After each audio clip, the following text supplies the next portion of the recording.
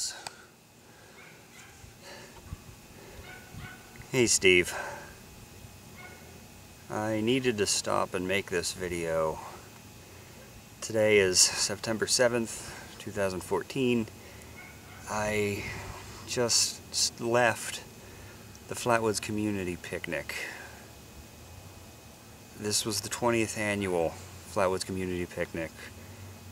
Folks who were raised around and still live in Flatwoods, Pennsylvania, get together once every year the week after Labor Day to celebrate times in the neighborhood and just country life.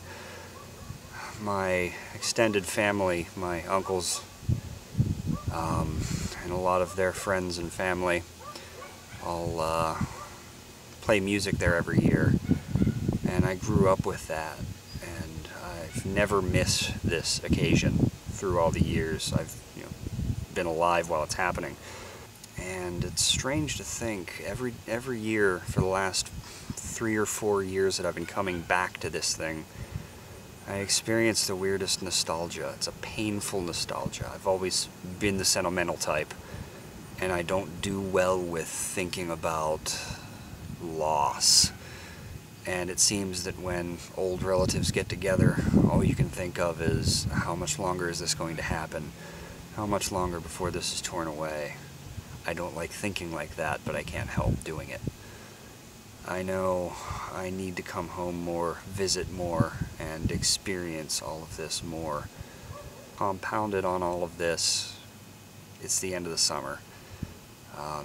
Some of our last nice weather day is before fall kicks in, and I hate fall with such a passion because I know winter's right after that, and I just don't like the cold. So it's all kicking in all at once. The nostalgia overwhelming. I feel like I could cry at any minute. And the pain of knowing what's ahead. Steve, I submit a question to you. How do you deal with the pain of knowing future loss? As a side note, I talk about future loss as if I knew. I really don't. I have no reason to be afraid short of just knowing the inevitable, but there seems to be no inevitable on the horizon that's predictable right now. I hope everything's going well for you guys. Keep your chins up.